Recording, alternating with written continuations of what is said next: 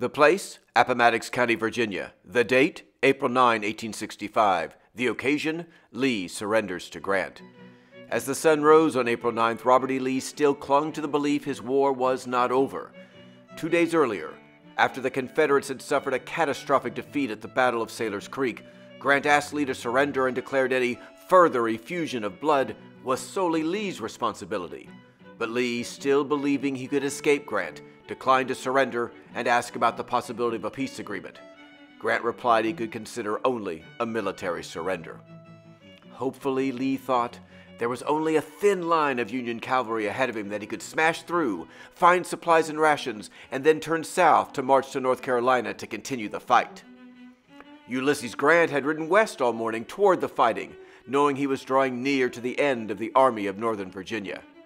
Now, as the sun continued to rise, Lee's hopes were dashed by the arrival of thousands of Union infantry, including United States colored troops, who had marched most of the night to block his way south. By 8 a.m., Lee knows his war is over and sends a letter to Grant. Grant is south of Lee's army, in the outskirts of Appomattox County, when the message arrives. He sends Staff Officer Orville Babcock with his reply, agreeing to meet and telling Lee to select a meeting site.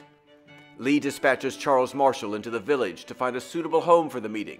Marshall arrives at the property of Wilmer McLean, and after rejecting an abandoned unfinished building as unsuitable, McLean offers the use of his home. Sometime after 1 p.m., Lee arrives at the McLean House and waits with Marshall and Babcock. Grant and his staff arrive half an hour later. There is no formal surrender document.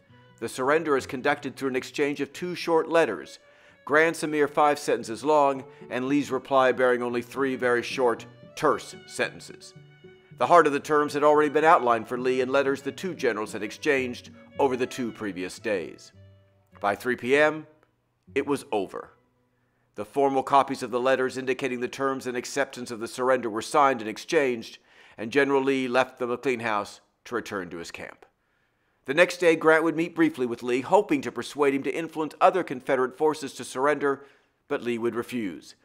Grant would leave Appomattox to continue the work of ending the war, and Lee would stay until April 12th, the day of the formal infantry surrender ceremony and the 4th anniversary of the first shot fired at Fort Sumter.